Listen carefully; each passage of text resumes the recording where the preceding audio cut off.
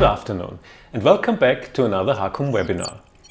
I'm Stefan Komornyik, co-founder and managing partner at HAKOM Time Series. Please note that all our webinars are recorded and will be uploaded to our YouTube channel. You will receive a direct link along with a follow-up email right afterwards. There you'll find a lot more useful information following our principle, life is a time series. A new tech era has begun, and of course with it, new tech trends are emerging and some old ones are getting the attention that they now deserve. The concept of digital twins emerged back in the 1960s already, but the term was coined far later on and has become real popular, especially in recent years. Now that we have ever-increasing computational power, we gain the ability to mesh data in the cloud and analyze it using AI. And this makes digital twins a game changer and consequently the topic of our webinar. Therefore today we will talk about what a digital twin is, where it is applied, and of course why time series are a fundamental part. And finally we present a very exciting use case in rail transport.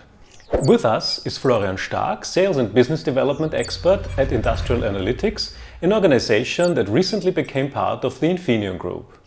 They are an innovative startup within the industrial power control division that is based in Berlin. Let me also introduce Anastasia Langer, senior researcher in the R&D team at HAKOM Time Series.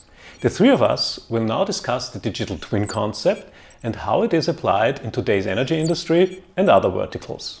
So let's start and meet the panelists. So, hi everybody and welcome to our next HAKOM webinar. A warm welcome especially to our speakers, Anastasia in Munich, Anastasia and Florian in Berlin. Hi. And once again, we are really overwhelmed by the positive feedback we got and that so many of you join us. We are about to exceed the 250 participants right now, so that's really motivating for us. And as always again, I'd ask you to get in touch with us also during the webinar. Please use the Q&A function because at the end we will have this Q&A session, and as usually we want to answer all of your questions, so please challenge us. And this time we even got some questions in advance and we will certainly answer them later on, so all of you please stay tuned.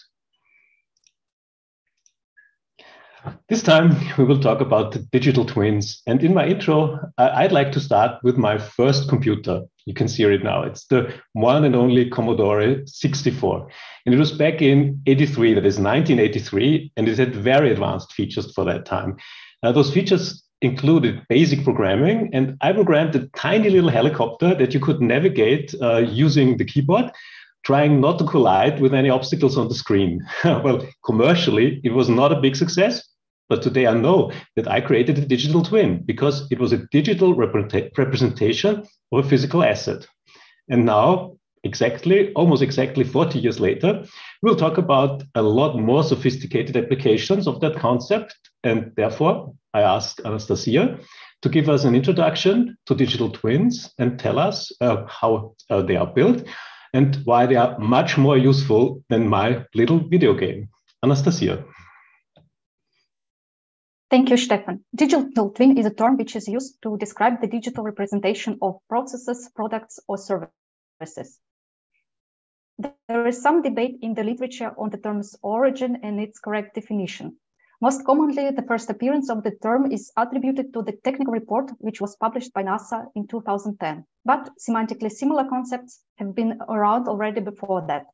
For instance, a similar concept of virtual manufacturing as advanced modeling and simulation environment was proposed by the team at the Osaka University already in 1993. Therefore, we can safely assume that the idea of digital twins as the counterparts for the real processes has been around for several decades. Nowadays, more and more companies are drawn to the idea of digital twin. Big companies like Siemens or General Electric have proposed to use digital twins to build the entire production lines in the digital space, or to digitize the product's entire life cycle, from its design throughout its operation. All this is done in the pursuit of improving performance, reducing costs and energy consumption, predicting outages and maintenance of the assets.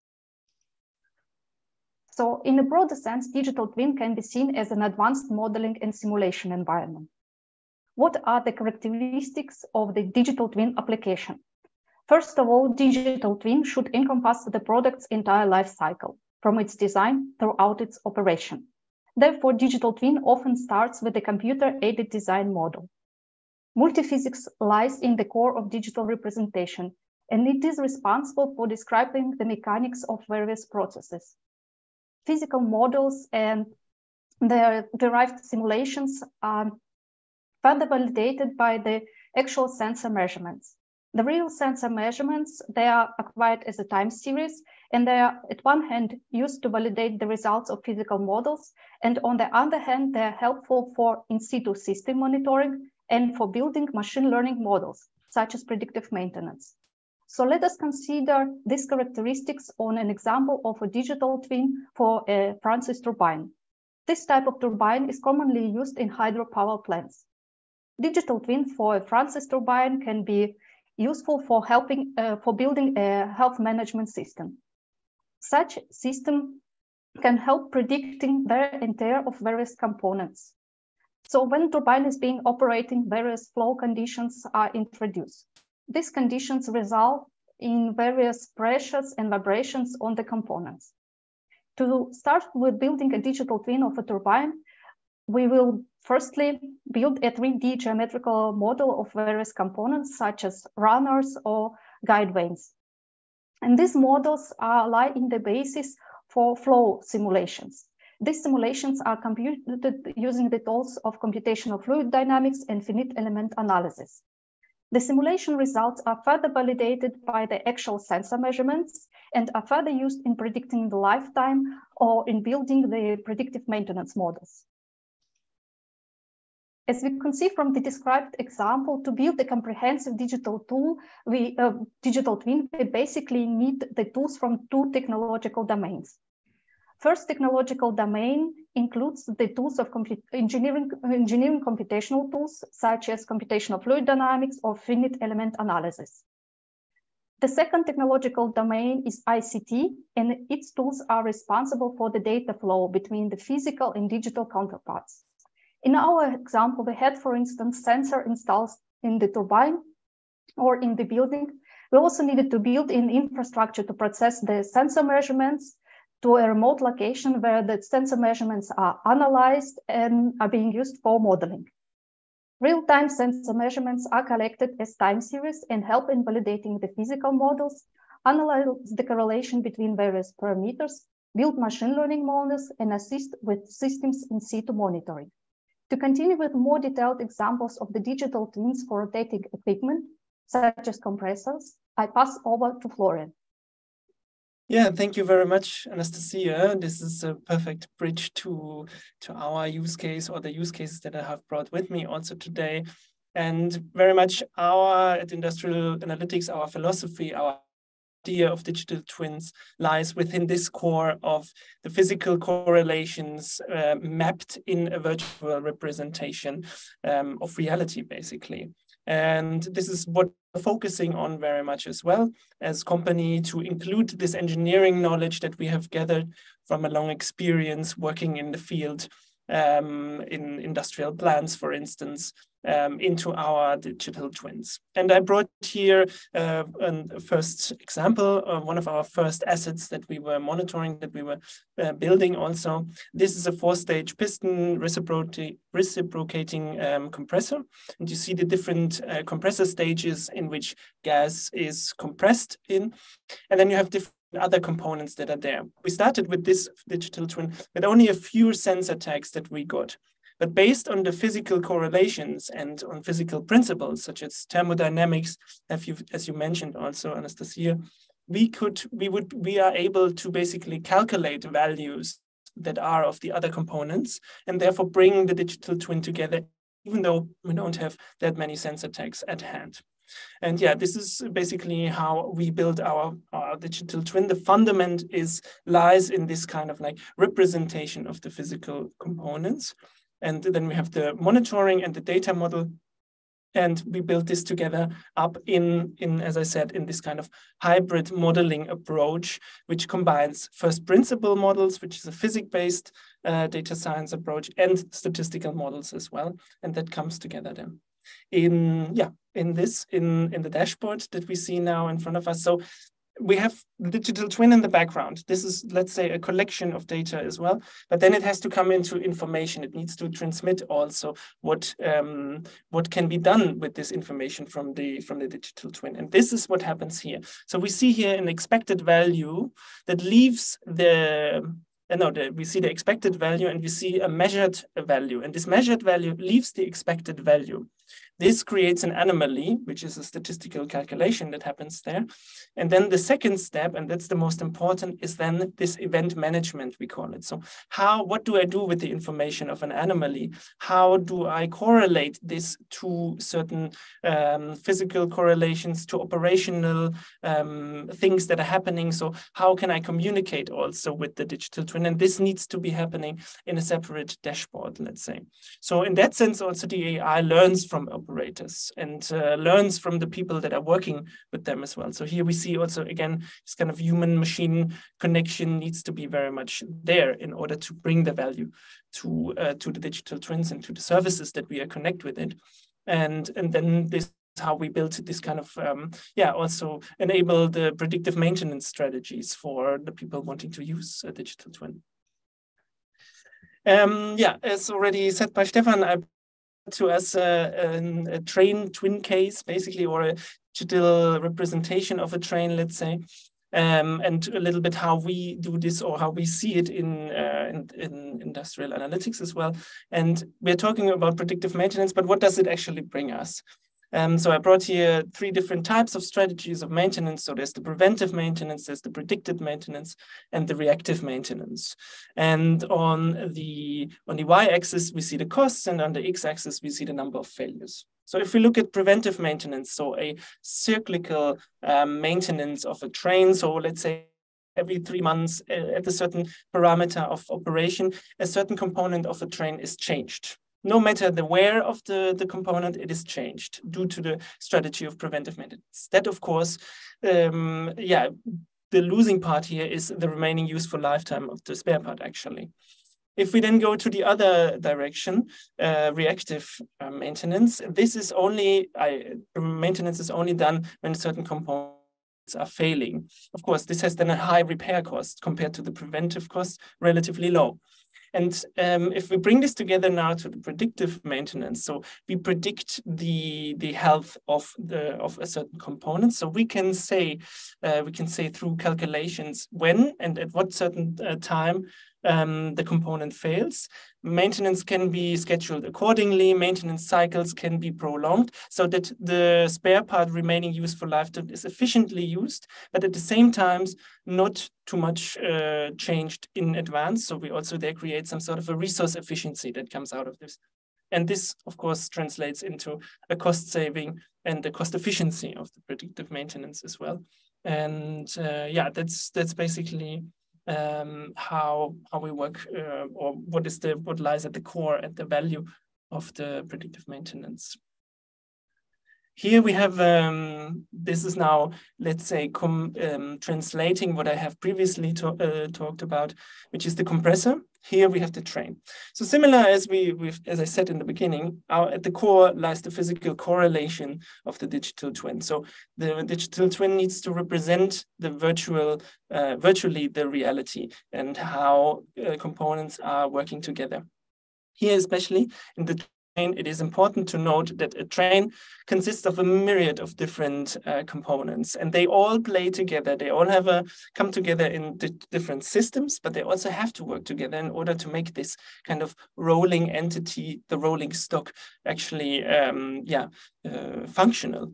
And so in that sense, also, we are trying to represent a train always in this part. So there's a different smaller digital twins, if you want so, that are coming together on one big platform and create some sort of an idea on how these digital twins come together. So an all-encompassing digital twin is created with this. And exactly. And another important part of a digital representation is, of course, and especially in trains, the data connectivity. So how do we actually get data from the train on board of the system into a cloud or an on-premise system? So our general overview, or how we see a structure of this possible, we can see here.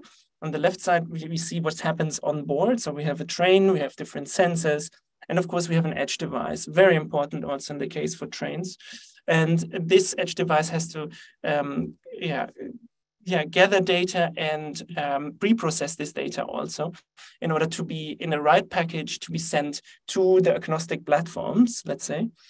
We are also working very much on our edge analytics and software that compresses also data in that sense. And then on this agnostic platform, where data is transferred to via, for instance, open protocols such as OPC UA, there then the analytics can access this data and can actually do the digital twinning, can also do the analytics that have to run in the background, and then have to translate the incoming data into information that come back to maintenance workshops, for instance. And exactly. And this is what the analytics then on the server provide, the analytical work, let's say. There comes my last slide already.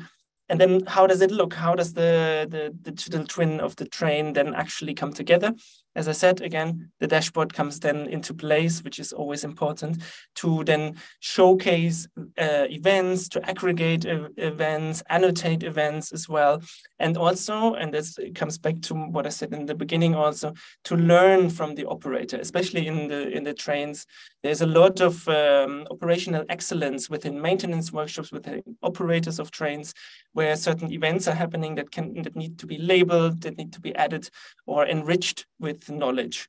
And this can then happen, and there can be translated into an ERP system, for example, also into SAP, can give direct work orders and give this kind of like vision of the train of the future to be by itself, to before even the train arrives in the workshop, in the maintenance workshop, maintenance personnel knows which needs to be changed with parts and what is exactly the analysis of the failures are done beforehand, basically. Yeah, and with this, I give back to Stefan and our call to action. Thank you very much, Florian. But before we come to the call to action, I would like to come to some conclusions. We've seen some kind of really impressive examples to get some ideas of what problems digital twins can help us to solve already now or already also in the future, maybe. But I'd like to point out or summon some of the following points that creating digital twins needs certainly a lot of domain know-how. So it will not work without the help of mechanical or electrical engineers, physicists, or even doctors when it comes to health issues, for example. But together with experts in AI, they will be able to create deep insights and also discover ideally new correlations that were previously unknown. And if we look at the sensor data, we will be facing many of the typical challenges there are. So there might be fast growing data, for example, or for example, huge data volumes. Florian talked about myriad of sensors, and of course they create terabytes, petabytes of data. In some cases, also the data will be of very high resolution if we think about the hydropower plant example of Anastasia. And if we think about functionality itself, we need to be able to travel in time to validate our algorithms. So we want to know later on what kind of data was digested by an algorithm, so it created this or that example. Or maybe we need to validate the data itself, so look for implausible data or outliers or filling gaps, for example. And in some cases, it's also very important to resample, get to the same unit, same increment, and harmonize the data so that we are finally able to correlate it, which is the provision for any kind of algorithm exactly. So we see that there's a lot of know-how involved, and therefore, before we come to the Q&A session, and I see already some questions coming in, we would like to offer our expertise for your use cases. And therefore, Vera, please start our call to action now.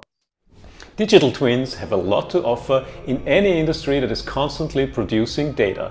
Together, let's unleash the potential of cloud computing together with artificial intelligence, creating transparency for your specific use case. In order to make this as straightforward as possible, we have created an efficient process to work out a clear proof of value.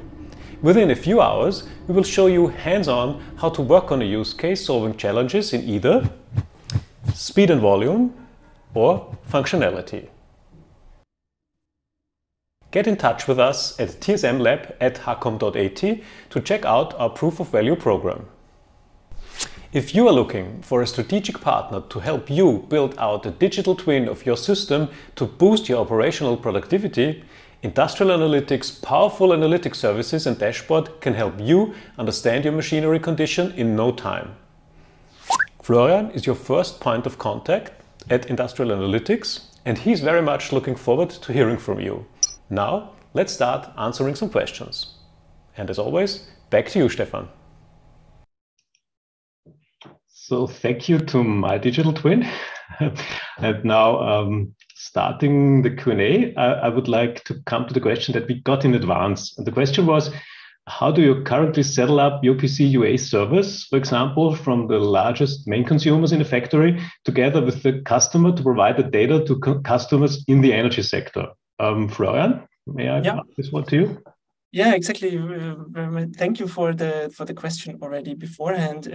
Exactly. So OPC UA is an open data protocol which was made by the OPC Foundation, and unified architecture really is what it is about also. And by now, most of the process monitoring systems that are used on huge plants, let's say from ABB, Siemens to Osisoft PyVision, they all hold possibilities of modular OPC add-ons, if you want so. So these kind of modular packages can be added to the control systems and can therefore create these OPC UA servers, which are completely, you can define completely on your own which kind of prerequisites are given, what kind of data can be shared with third parties. Of course, it is super important to build up these servers because more and more external companies also help you to manage data as well in that sense. And then we then access these OPC UA servers with our OPC UA client as well, and then share this data that is given to us, let's say. But there are other possibilities as well. I mean, I know from HAKOM definitely that there's also possibilities via REST API, for instance. But Stefan, you can.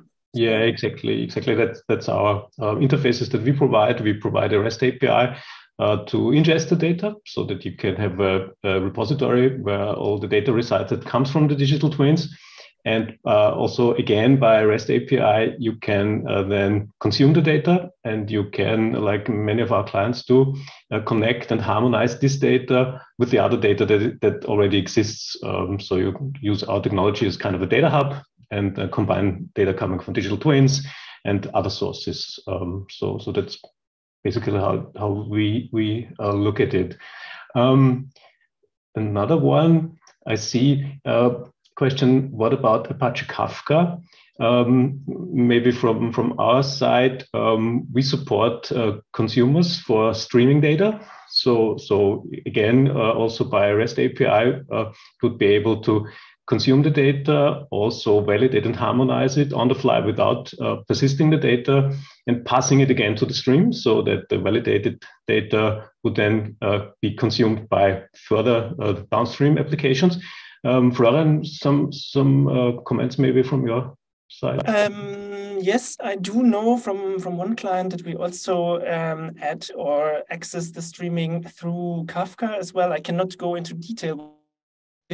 I'm not so familiar exactly with the architecture that we used there, but definitely is possible. So we have also OPC UA, I just mentioned as one potential communication, let's say, protocol or tool, let's say, to access the streaming. But we are very open to this and have also different experiences with different types of architectures. Thanks, Florian. I have a question that Anastasia wanted to answer. I'll read it out.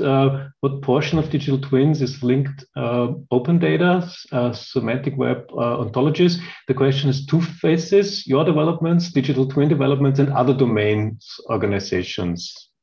Anastasia? Yeah, so it's a very good question.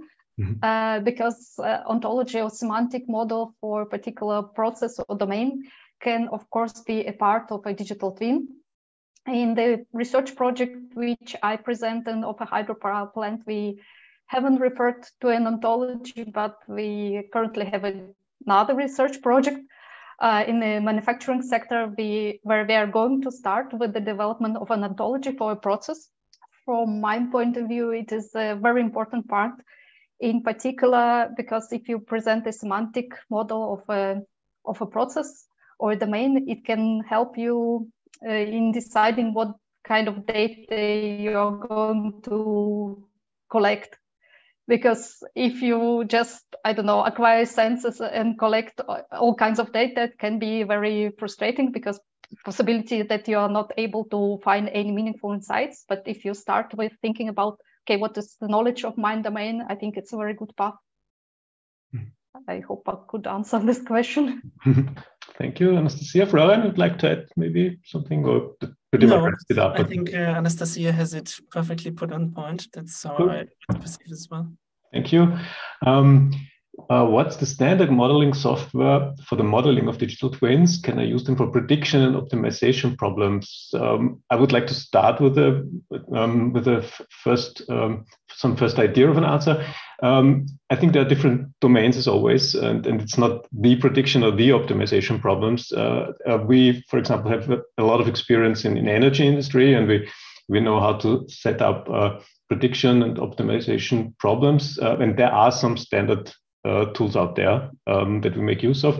But if it comes to other domains, I'm pretty sure that you use others. But there certainly are libraries out there for that give you a very good offset for modeling. But Florian, what would you what are your ideas to answer this question? Yeah, I think you said already the right points.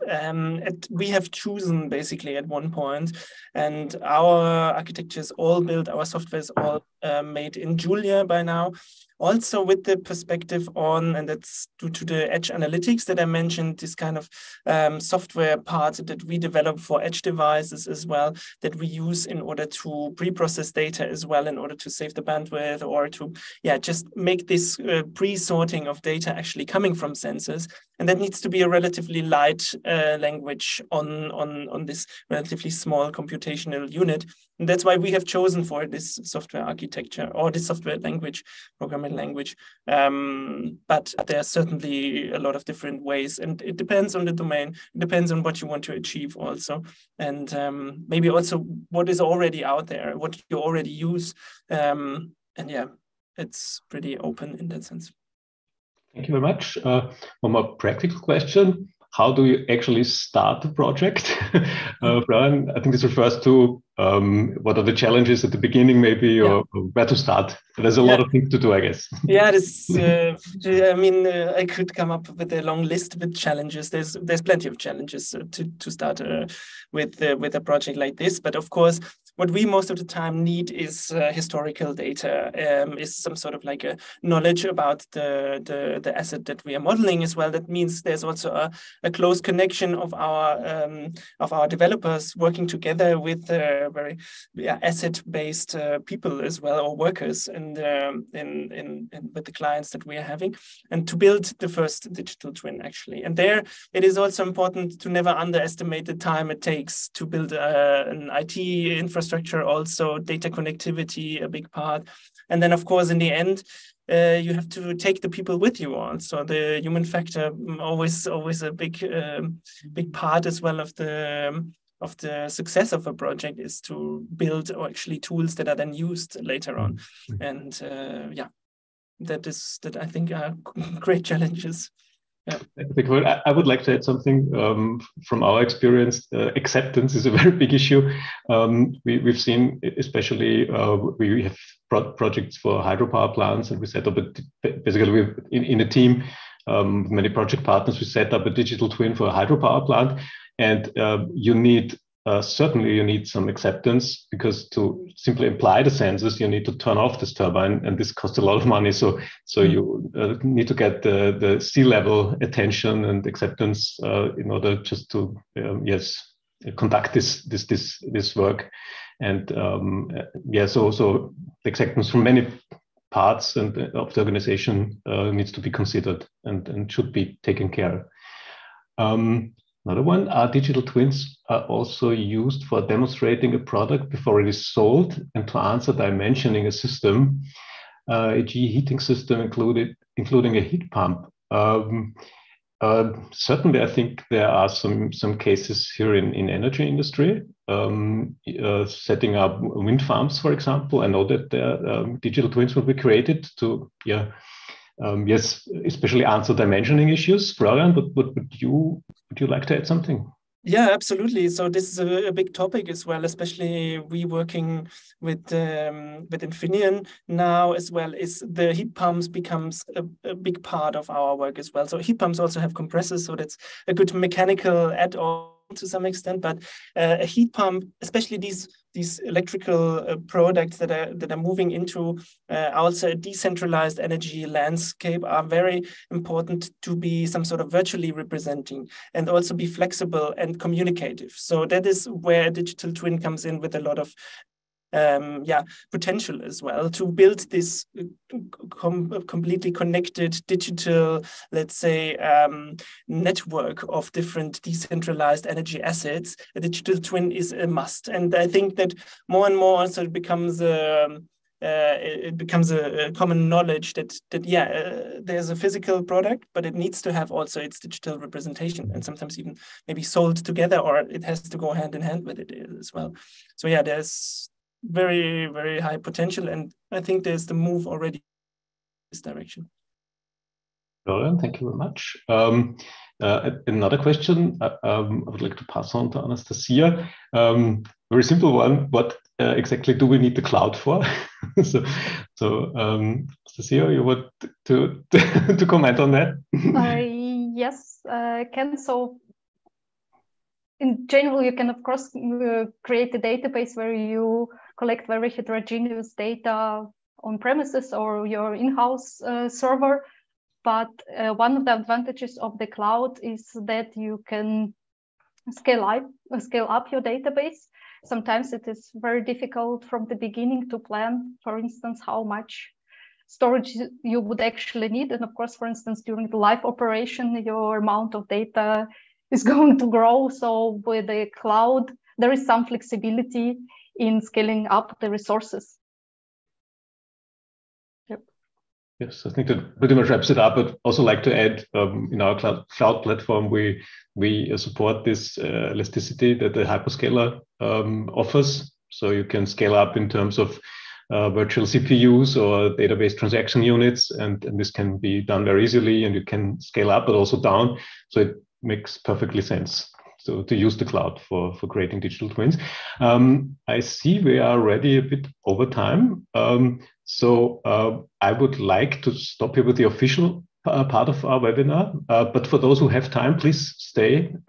We will answer some more questions for another like 10 or 15 minutes. I see still questions coming in. So please stay if you like. And please do also join next time when it's again time for time series. So for those who do not stay, goodbye. Have a great springtime. And do not forget, life is a time series.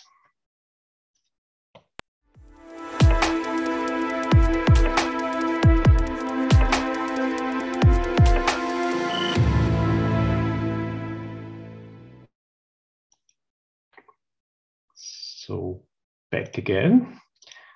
Let me see. You have mentioned CAD, so cut in relation to digital twins. What's behind that? I can answer on my part. Yes, so in the example which I demonstrated, in the basis of building a CAD model for some parts of this turbine were the actual technical schemas of the components, and some components which are very power plant specific for that part. Our partner in this project, they did a 3D scan and then they reconstructed the runner and the vanes.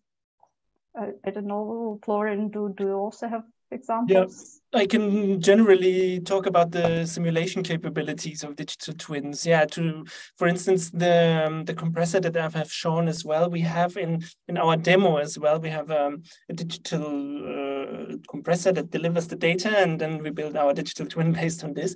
And this kind of this came out of a simulation project that we were doing. So there it was required from the client to, before even building the compressor, having some sort of a digital representation. And what we did with this was we were simulating basically also different types of fuel that was used in this compressors, fuel or for instance gas types. For instance, we were there moving from gas to hydrogen, for instance, and what does this do to the compressor as well? How does the compressor have to respond to this kind of different composition of gas as well?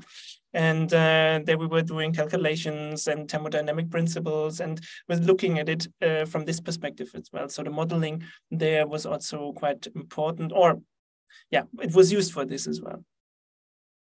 Fine, thank you very much. Interesting question.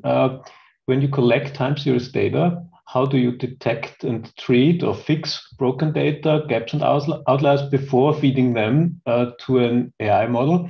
It works in a way that we have this REST API that can be used to do this on the fly. So there are basically two options. One is that you fix this on the fly and just create a new calculated time series that will be directly used, or you can also persist it in the cloud, for example, so that you have the original values and also the new values.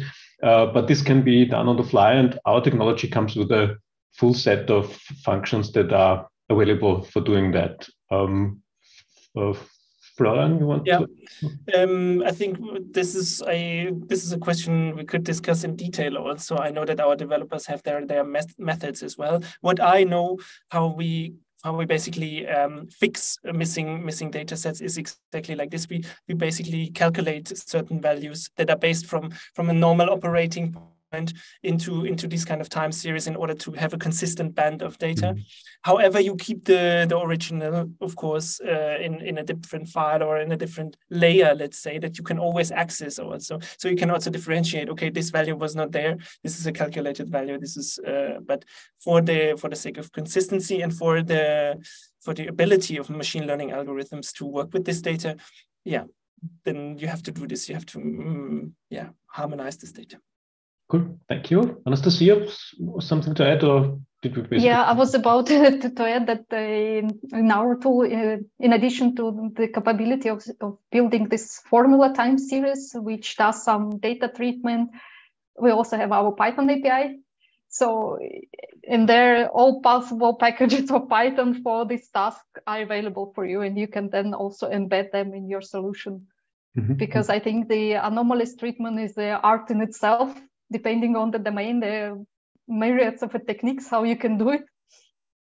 So definitely. I think, here we have very good tools to do it.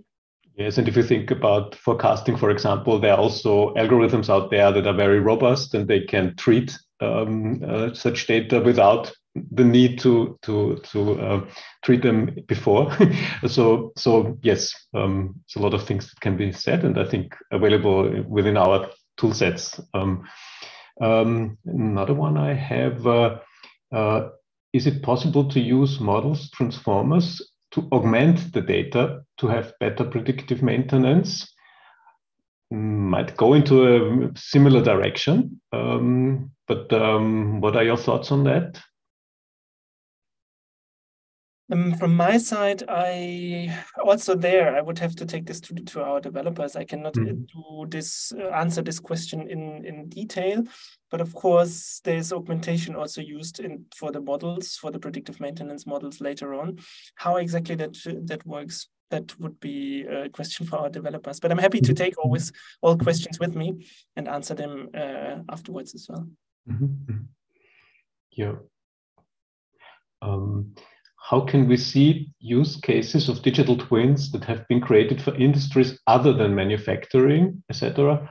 I think we have seen some. Rail transport, for example, is one. I'd say hydropower plant, another one that is not within manufacturing. Any others maybe to add? Yeah, there are plenty. So what we have also, I'm happy to give also always a demonstration on this as well. We have a whole list of different use cases that we have done already also.